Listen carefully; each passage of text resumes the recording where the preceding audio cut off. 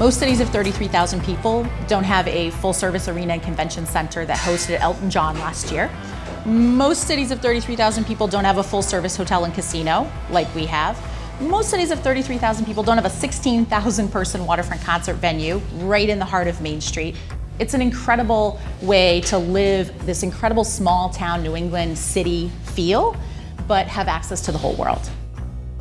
Bangor is a gateway to incredible wildlife.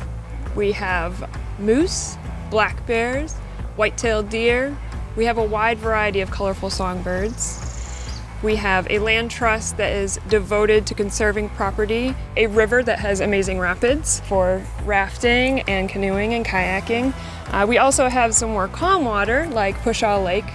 Another unique amenity and natural wonder here in Bangor is the Kenduskeag Stream. We have sponsored and run the Kenduskeag Stream Canoe Race for 53 years now.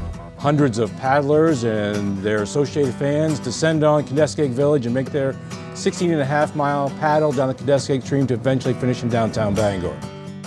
We embrace all 4 seasons in Bangor. We have, in the spring, people are going out on bird walks and wildflower walks.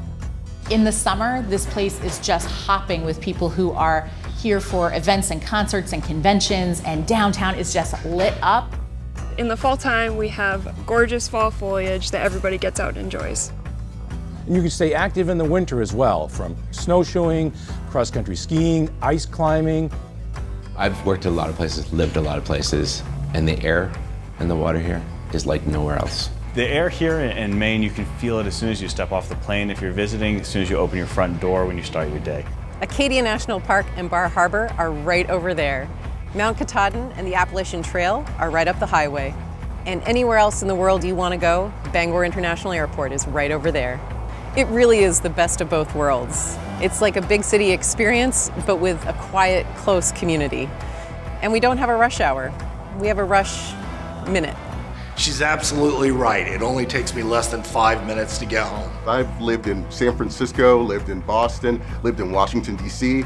Here in Bangor, I found the perfect fit. In Dallas, St. Louis, LA, commute time could have really been anywhere from 45 minutes to who knows.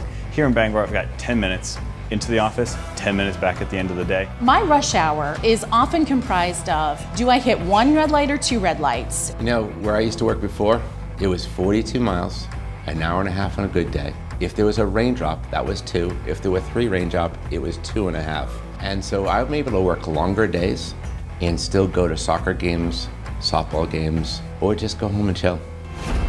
Pretty sweet.